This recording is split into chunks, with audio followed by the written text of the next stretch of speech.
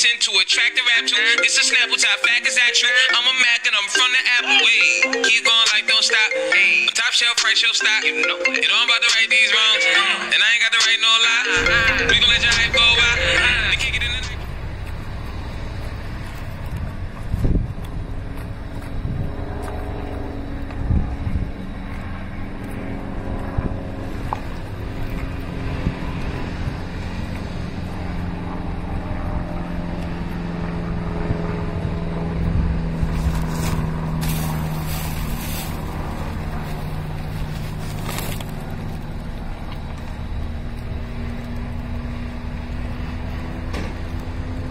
I'm iffy about this. It's not bad, but I wish the pastrami was heated. Sandwich is a little bit more hot. The bread is toasted in like a panini crust.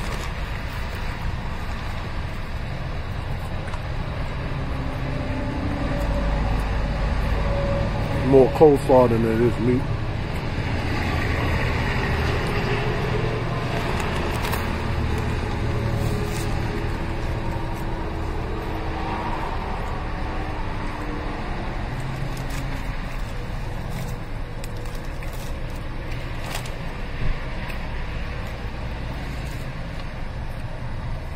I'm going to try their meatballs.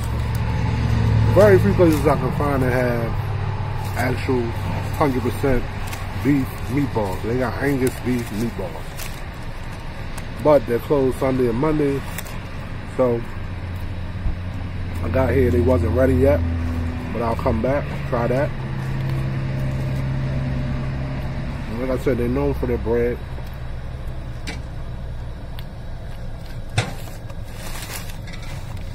I don't know.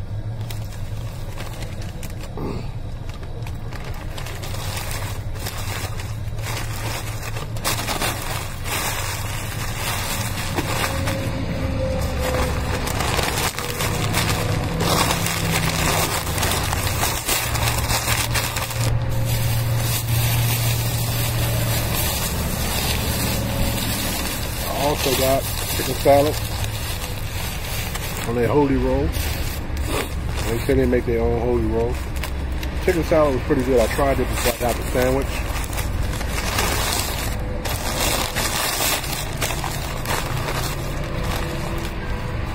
They didn't cut it, so.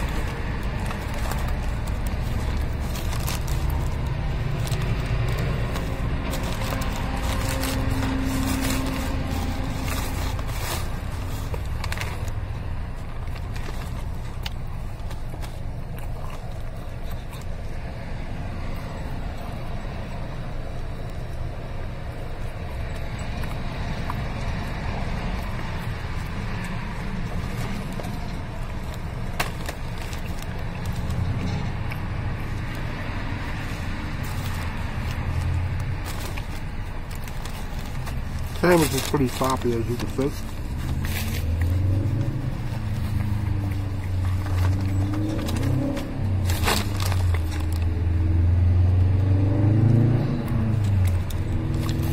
The bread is fresh, but you can tell it's pretty thick. It's not airy,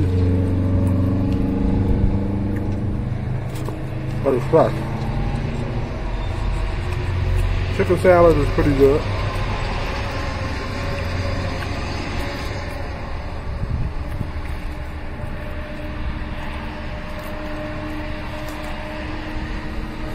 I'm here at Harper's Sandwich Shop in Middletown, Delaware. They have cheesesteaks, hoagies, Reubens, meatballs, soup. It's a sandwich shop. But their claim to fame is that they make their own bread in-house. I don't know. I'm gonna give it a thumbs down. To be honest with you, I don't think it's good. It's okay. Mediocre at best. So yeah, you just checked out that review. Thank you for watching. I'm leaving Harper's Sandwich Shop in Middletown, Delaware. I got a Reuben. That's what you've seen. It was pastrami, Swiss cheese, coleslaw, $1,000 dressing. The pastrami wasn't cooked. The sandwich was pressed, but the pastrami wasn't cooked. I got a chicken salad on a hoagie. They claim the fame is that they make their own bread. That's what it is. It was hard for you to hear because I was outside eating. So I made this little, I'm going to put this extension on the video, and you can check out the food or whatever. I'll probably mute the food part of it, and you can check that out.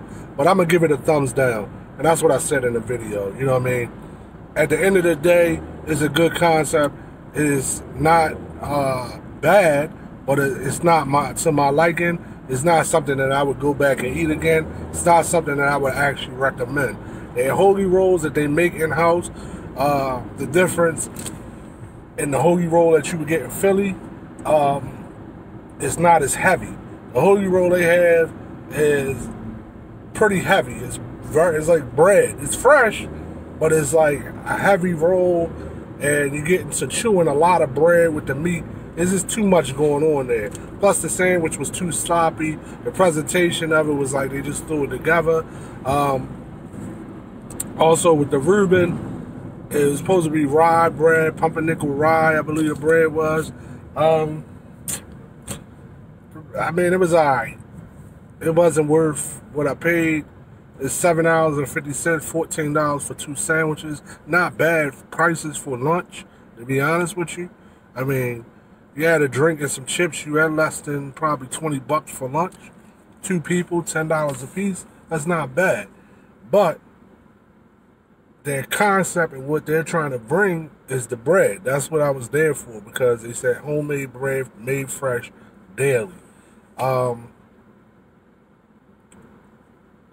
chicken salad was good when I tasted it just by itself, because he does put celery in it, a little bit of seasoning. That was good. But then when I got it on the hoagie, it was like sparse. It wasn't packed with chicken salad.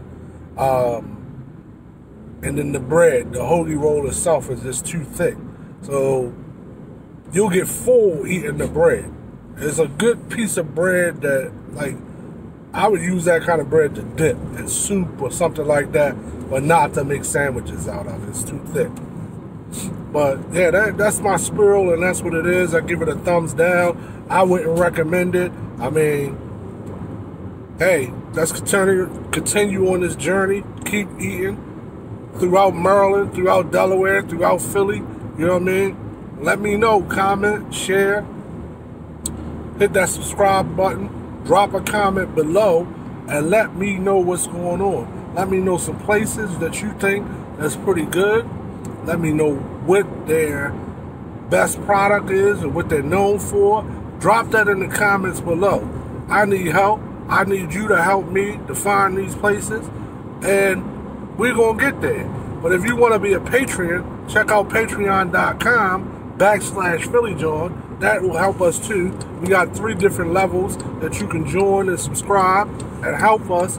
Also, PhillyJAWNmerch.com. All the merchandise that I have actually helps me do the food reviews.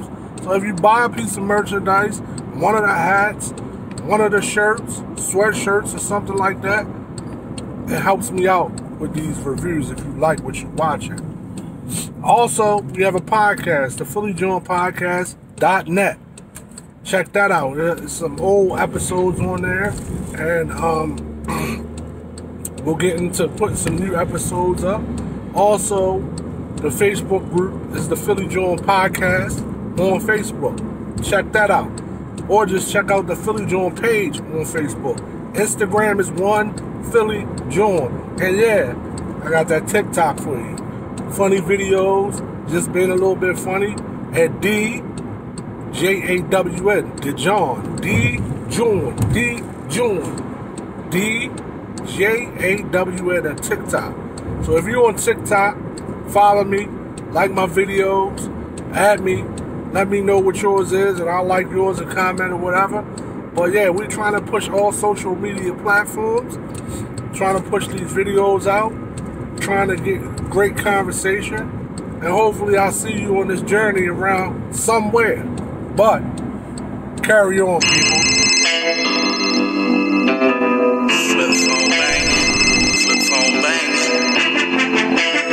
flip phone banging.